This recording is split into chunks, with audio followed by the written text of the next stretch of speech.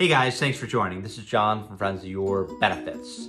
I'm going to share with you something a little strange that happened to me today. Like many of you out there, when I get stressed out, I get the occasional breakout. And this morning I wake up, open the medicine cabinet, and I go to reach for my medication and I see, hey, I'm almost out of my medication. So I do what many of you would do. I call up my local pharmacy, in this case it's CVS, to refill the prescription.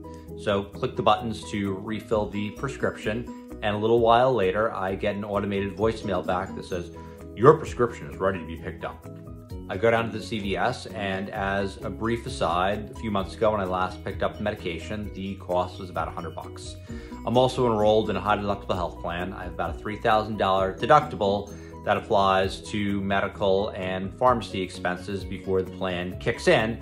And I do that because I save money in premium, and I also am able to enroll in a health savings account. I get up to the counter, take my debit card out, and I'm expecting to pay about $100.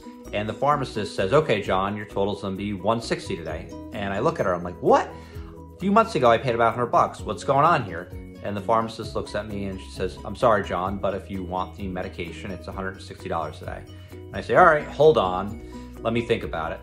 Walk away from the pharmacy counter, walk back to my car, and I remember that my insurance company offers me a price check feature on my medication. So open my phone, open the app, and I take a look at the medication. And if I compare it to the other pharmacies in the area, whether it's the CVS I just went to, Walgreens, Walmart, or the local mom and pop pharmacies, they're all coming up with about $160 for medication. So I'm thinking, all right, it is what it is. But before I click out, I see this icon in the app that says, hey, if you want to see the prices for alternative medications that treat similar conditions, click here. And I'm like, all right, fine. So I click there, and the first thing that comes up is a medication called Retin-A Micro, and that's the brand medication for the generic that I'm taking, so it's the brand equivalent. I click on it, and I'm thinking, okay, well, it's gonna probably be $400 or $500, and psychologically, maybe it will make me feel better about myself for just seeing what that price is. I click on it, and lo and behold, the price is $80. I'm like, okay, that makes no sense. We're always told that generics are cheaper than brands. What's going on here?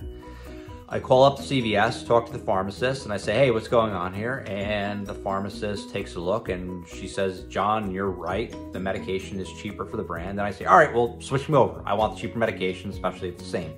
The pharmacist says, all right, hold on, John. Don't get too excited.